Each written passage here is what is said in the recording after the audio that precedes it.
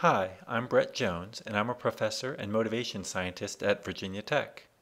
This presentation provides an overview of the role of emotions in educational settings and answers the questions, what is known about the role of emotions in educational settings? And what are the implications of the research related to emotions for educational practice? I want to start by defining emotion, which is actually harder than you might think. Emotions consist of multiple coordinated processes, including several important components. To explain these components a little, let's pretend that you have an upcoming test and that you're anxious about it.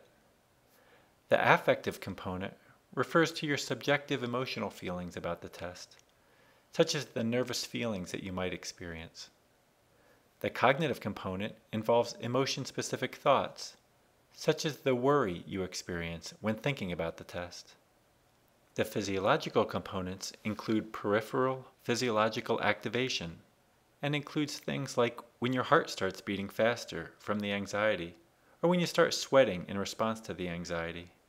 The motivational components include your behavioral impulses and wishes, such as wanting to avoid the test. And finally, the expressive components include any of the ways in which you express the emotion, such as your facial expression that shows that you are anxious, or some shaking in your voice when you speak. So this leads us to ask, how are emotions and motivation connected? Well, there are at least three ways in which we can see the links between emotions and motivation. The first are motivation impulses that are specific to certain emotions. An example of this would be the fight or flight response, where you would have the motivation impulse to fight if you are angry, and flight and escape from an anxious situation. Another link is the motivational processes that can precede, trigger, and modulate emotions. For example, if you really wanted to do well in your French class because you were going to France next summer, you'd likely be upset if you were doing poorly in your French class.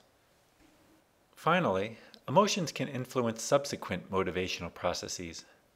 For example, if you really enjoyed solving math problems during class, you'd be more likely to go home and start your math homework right away than if you hated doing math and procrastinated in doing your homework. So here we see that there are connections between emotions and motivations, where sometimes motivation-related beliefs lead to emotions, and other times emotions lead to certain motivations. Now I want to take a look at the different types of emotions. Researchers have tried to classify emotions in different ways. Of course, there's no one right way to classify emotions, but some ways might be more useful than others. In one classification, two dimensions have been used to classify emotions: valence and activation. Valence can either be positive or negative, depending on how pleasant the emotion is, with positive valence including pleasant emotions such as enjoyment, joy, relief, and relaxation. Negative valence includes unpleasant emotions, such as anger, frustration, anxiety, boredom, and sadness. Activation can either be activating or deactivating, depending on how physiologically activating it is, with physiologically activating emotions including enjoyment, anger, and anxiety. Physiologically deactivating emotions include relaxation, contentment, boredom, and hopelessness. The two dimensions lead to four broad categories of emotions as shown here, where the valence can be positive or negative, and each of those can either be activating or deactivating, which leads to the four categories. So the example of a positive activating emotion is enjoyment. An example of a positive deactivating emotion is relaxation. Examples of negative activating emotions are anger and frustration. And an example of a negative deactivating emotion is boredom. This table also shows two different foci, activity and outcome. The activity focus refers to the achievement activities, such as activities that would be experienced during instruction. So for example, during instruction, students might feel enjoyment, relaxation, anger, frustration, or boredom. The outcome focus refers to emotions experienced after an outcome. So after receiving the result of a test, students might feel joy, contentment, anger, or sadness. So given all of these emotions, What emotions do students experience? Well, in academic settings, students experience a wide range of emotions. And in fact, students report almost all of the major human emotions in academic settings. Anxiety is the emotion that researchers have studied the most, and it's also the emotion that students report experiencing most frequently in academic settings. Interestingly, students report about the same amount of positive emotions as they do negative emotions.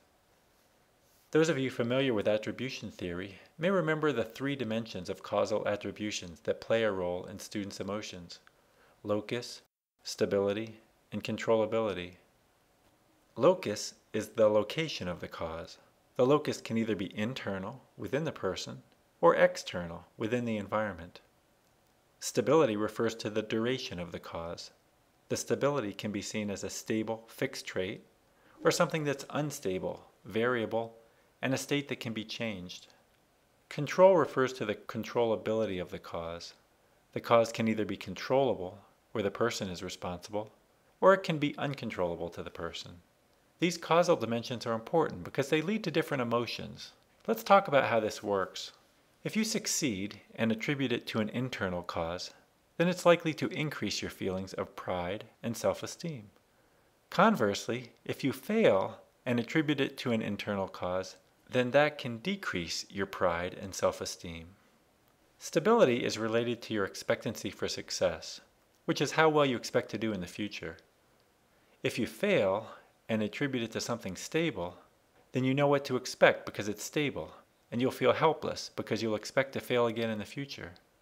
However, if you fail and attribute it to an unstable cause, then you may feel hopeful that you can succeed in the future. With respect to controllability, if you fail and attribute it to an uncontrollable cause, such as aptitude, then you're probably ashamed and feel embarrassed. Interestingly, if others see you fail and believe that it's due to an uncontrollable cause, such as aptitude, they'll feel pity for you and be sympathetic towards you. In this case, they may also be willing to help you. Now let's consider the case where you fail and you believe that it's controllable, such as when you don't put forth enough effort. In this case, you may feel guilty that you didn't try harder, and others may get angry at you for not trying hard enough. In this case, they might not reward you or give you some type of punishment. These examples might seem familiar to you. To me, it's interesting that the same student behavior, such as failing a test, can lead to such different personal emotions and emotions by others. Attribution theory helps us understand why individuals and others have the emotions they do in these different cases. Because the research related to emotions in academic settings has been lacking and fragmented, Peckrin and his colleagues have tried to develop a more integrated framework related to emotions and achievement settings. They call this framework the Control Value Theory of Achievement Emotions, and I want to give you a brief explanation of the main points in this theory. The central part of the Control Value Theory of Achievement Emotions is that students experience emotions when they feel that they are in control of activities, or when they value activities.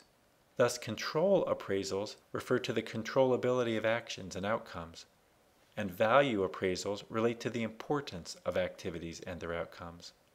Different control and value appraisals lead to different emotions.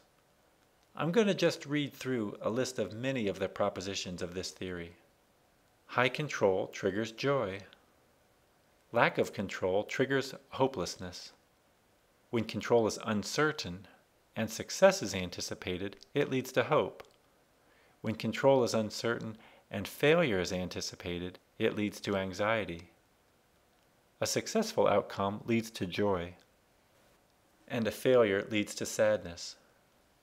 Anticipated success that does not occur leads to disappointment. Anticipated failure that does not occur leads to relief. Attributing success to oneself leads to pride. Attributing failure to oneself leads to shame. Attributing success to others leads to gratitude. Attributing failure to others leads to anger. Competence and positive intrinsic qualities of the action and activity lead to enjoyment of the activity. Lack of activity incentive values leads to boredom. Negative activity incentive values leads to anger and frustration. Most all of these points are consistent with my life experiences, And I bet that you feel the same way, that you have experienced most all of these as well. Here's a figure that I will use to explain the basic propositions of the control value theory. Here are the emotions that students feel in an achievement setting. As I discussed earlier, there are activity and outcome emotions. You'll note these labels at the top of the figure, and this one indicates that the emotions are located in its vertical column. The box down here indicates that emotions are directly affected by stable factors, such as your genes and temperament. This box shows the control and value appraisals that students might make right before they feel an emotion. These appraisals directly affect emotions. These appraisals are affected by achievement goals and beliefs, as well as factors in the environment, such as instruction, autonomy and competence, goal structures and expectations, and achievement. I will discuss the implications of this theory for instructional practice further after I finish explaining this model. So all these factors affect students' emotions in achievement settings. Now let's consider what happens after students have emotions. Emotions influence cognitive resources, interests and emotion, learning strategies, and self versus external regulation of learning. With respect to all four of these factors, positive activating emotions, such as enjoyment, help learners. For example, positive activating emotions help students focus attention on their learning activities, increase interest and strengthen motivation, use flexible learning strategies, and enhance self-regulation. Therefore, emotions affect students' achievement through these processes. More specifically, enjoyment, hope, and pride are positively related to achievement, while hopelessness and boredom are negatively related to achievement. Achievement then acts back on students' emotions and back on the environmental influences. Over time, emotions reciprocally affect achievement through feedback loops, where successes can lead to positive emotions and failures can lead to negative emotions. Finally, the boxes down here and arrows 9 to 11 indicate that the appraisals, emotions, and learning can be regulated and treated. So if students are having problems in these areas, there's something that can be done about it. Similarly, this box and arrow 12 show that effective learning environments can be designed. Now let's take a look more specifically at what can be done to design effective learning environments with considerations for students' emotions. Let's consider the question, what are the implications of the research related to emotions for educational practice? Peckrin discusses how instruction and assignments should have positive effects on students' perceived competence, perceived control, and values. He also gives some other implications, including that instructors should foster positive activity-related emotions, meet relatedness needs, be enthusiastic, support autonomy and self-regulated learning, avoid competitive goal structures, provide feedback that students can be successful, provide attribution retraining to effort and not natural ability, and help students self-regulate emotions. Now I want to place these strategies related to emotions within the bigger picture of motivating strategies that can be used by instructors to motivate students. Although there are other purposes of the control value theory than to simply motivate students, the purpose of this video is to focus on the motivation-related aspects of the theory, and therefore I will focus on those aspects here. The music model of academic motivation provides key motivation principles for instructors to consider when designing instruction. A more complete explanation of the music model is provided elsewhere, such as in Jones 2009 and at the motivatingstudents.info website. But here I want to briefly explain this model and how the instructional strategies related to emotions fit into the music model instructional strategies.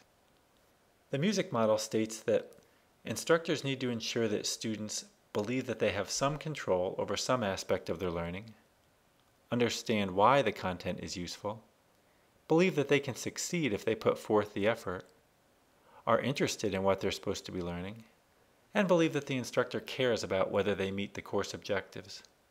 These 5 key principles can be remembered by using the acronym MUSIC. I show the 5 music model components at the top of this figure and design for emotions at the bottom. Now I want to place each of these points from the previous Implications for Teachers slide onto this slide to show how the recommendations from the research on emotions relates to the music model. Positively affect control and support autonomy directly relate to empowerment, and in fact they are the definition of empowerment.